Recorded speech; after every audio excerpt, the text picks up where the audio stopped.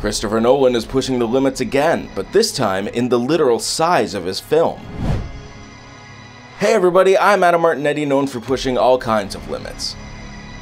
IMAX film projectors work with what is referred to as a platter, where the large format film is spooled onto a circular plate that holds the film reel securely and rotates it as the film is projected. Christopher Nolan's new film Oppenheimer is pushing the limits of IMAX platters by his film reel weighing 600 pounds and measuring a total distance of 11 miles when unspooled.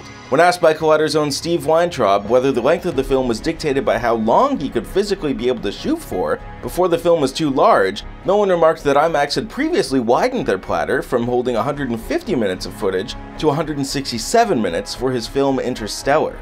This time around, Nolan spoke to IMAX about increasing the platter again. I went to them and I said, okay, I've got a 180-page script. That's a 3-hour movie on the nose. Can it be done?